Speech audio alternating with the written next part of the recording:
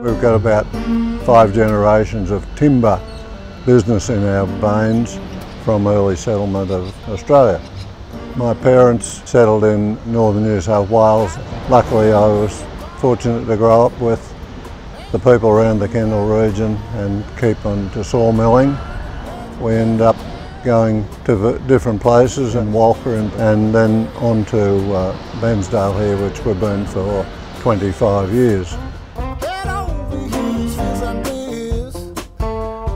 Fortunate that I have good employees here, and the Gibson family are synonymous to our operations going back to the early 50s, when firstly I remember Pop Gibson, who was great-grandfather to the boys there now, and that goes back 50 or 60 years now. Shouldn't be that old, but I am.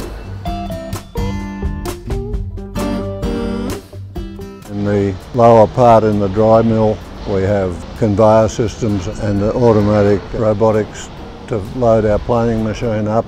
Quite a bit of gear in there.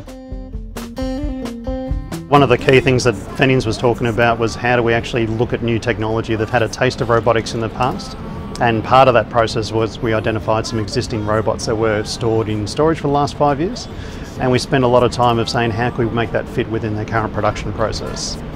Part of that investigating, and we decided that we could reutilise or redeploy the equipment in a destacking application on one of their manual processes at the moment.